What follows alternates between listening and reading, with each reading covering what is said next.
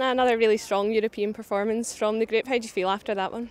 It feels really great. I think I'm really proud of how we came out in the second half and had answers to a lot of the problems that we were seeing, and just a huge team win and a great effort from everyone that came into the game, everyone on the bench. It was great. Yeah. And a first Rangers goal and a first professional goal for yourself. What was that moment like for you? Yeah, it's about time that I got a goal in my career. But yeah, it was super exciting. I think the service was just perfectly placed and just had to run in and tap it in with my head, and yeah. And on a defensive front as well, obviously to keep the clean sheet tonight must be really pleasing for the whole squad too.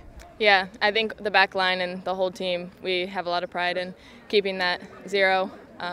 So it's just great to see the focus, even when you get up a few goals, that the priority is still to keep the ball out of our net, and we did well to stay organized, and yeah, I'm proud of the group.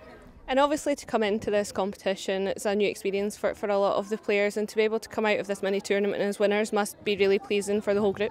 Yeah, I think just leaning on all the players that do have a lot of experience on the international level and other Champions League experience, I think was really big for the group to get settled into these games. And the team itself is very professional, so I think we just took it game by game, and now taking these 2 games and into the second round I think is going to be big for us. Confidence is high, and I think we're going to do well.